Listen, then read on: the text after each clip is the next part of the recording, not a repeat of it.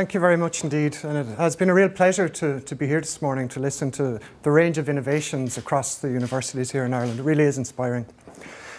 As I was introduced, I'm part of the 10 team in Maynooth. We're the Transformative Engagement Network. And over the last 3 years or so, we've been involved in working with universities in Africa, in Zambia and Malawi, around issues of climate change and food security, around trying to change the methods and mechanisms of engagement with vulnerable communities who have most to suffer from losses of food security with climate change.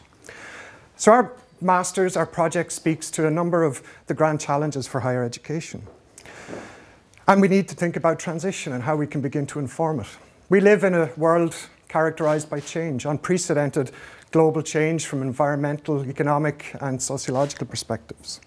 One of the common characteristics about contemporary change is that we can begin to characterize it as wicked problems. And wicked problems are those that are extremely complex, that tend to move across boundaries, spatial boundaries, environmental boundaries, and that generate feedbacks among social, economic and environmental spheres that can create deep uncertainties in terms of how we can begin to approach them and begin to manage them. And they also create deep and ethical and moral questions, and at local levels begin to challenge us about what are the obvious solutions, the appropriate responses that are often contested. So within our project, we have begun to ask those questions. And in doing so, we have to move beyond disciplinary perspectives to begin to embrace ideas of interdisciplinarity. We're beginning to integrate the insights and lessons that can be learned from multiple disciplines and bringing them together to think about the roles, the integration of ideas, experimentation, different types of evaluations of learning that can provide graduates with the skills for dealing with complexity and change in the modern environment. A second grand challenge that requires transition is the dominance of Western epistemologies and Western knowledge in how we deal with global scale problems. Northern epistemologies and science, technology tend to dominate the kinds of responses that are put forward in terms of responding to global change. And that's despite the fact that many of the most vulnerable are far removed from science. They're much closer to culture and have different ways of knowing that are important to integrate into the kinds of learning that we develop in order to develop sustainable solutions over the longer term. So in meeting these challenges and against that backdrop, we have developed an international interdisciplinary Masters on Transformative Community Development. And that Masters seeks to bring together knowledge from different disciplines. We're beginning to move beyond the ivory tower to properly engage with communities, to give them a voice in the types of learning that we try to produce. In terms of developing the Masters, we developed our project on partnership across multiple scales.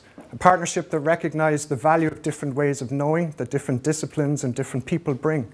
Partnerships that recognised collaboration among institutions, that recognised the value of different disciplines, integrating disciplines like geography, adult and community education, sociology, biology, hydrology, and land use management, to create an interactive Masters, around an integrated or interdisciplinary Masters around climate change and food security with communities. To begin to develop the flows of knowledge, the flows of information that make the voices of the most vulnerable important in our learning. And critically in moving towards those partnerships was the identification of communities of practice by each of our African partner universities. They identified communities of smallholder farmers, those that are vulnerable to climate change and food security, to build and scaffold our learning around. Our students were not traditional students, they were those who worked with communities in different guises, agents, for example, of government, of national and local government, those who work with national and local non-governmental organisations, with the idea that these students would become our agents of transformation, going back to their workplaces, working with these communities and putting in place the pedagogies of transformative learning to enact long-term and sustainable change. Our Masters was developed on blended learning. In the first year, our students undertook courses on Moodle that were developed across the disciplines through collaboration and interaction across academics from each of our partners. And coupled with that blended online experience were on-site discussions that their function was to ground learning within the experience and the lived realities of communities. In the second year, students then went on to think about the research topics that had to be based on demonstrating interdisciplinary skills, that had required them to integrate or to engage with communities in a meaningful way, and often most important, to begin to think about and critique their own ways of working with vulnerable communities. And our project had multiple outcomes of interest.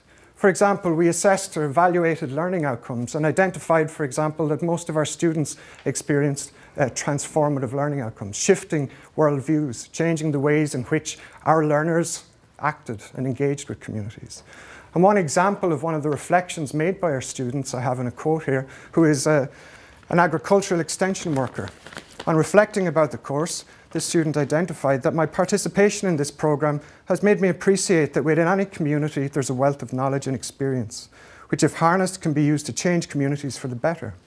I've come to realize that members of communities are assets, not problems. They have answers to the problems they face. Thus problems faced in communities can best be solved by community dwellers themselves.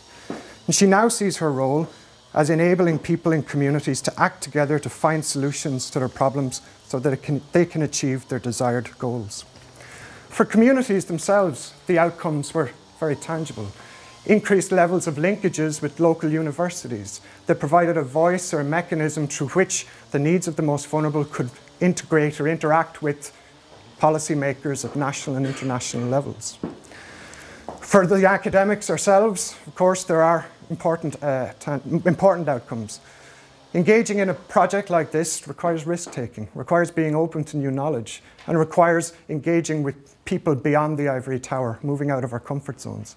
But if we are, or have the challenge or the courage to do that, the level of engagement, of deep learning that can happen for the academic is extremely important. And finally, for our universities themselves, the linkages that have been developed are sustaining and long-lasting, both for Maynooth and for our colleagues in Zambia and Malawi. In terms of the capacities that have been developed in learning in different ways, and finally in terms of the friendships that have been developed over the course of the project. Thank you very much.